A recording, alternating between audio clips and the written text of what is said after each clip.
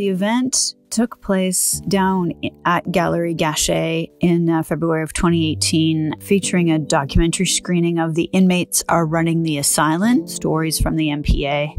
It was basically a story about Vancouver's Mental Patients Association that was formed in 1970 and 71 as a grassroots response to deinstitutionalization and tragic gaps in community mental health. And in the exhibit side of Gallery Gachet, they recreated what the living room was of this house. It was beautiful, and the people that were members of the MPA actually created a magazine. They would publish it once a month, and that was the magazine that was on the table in my image.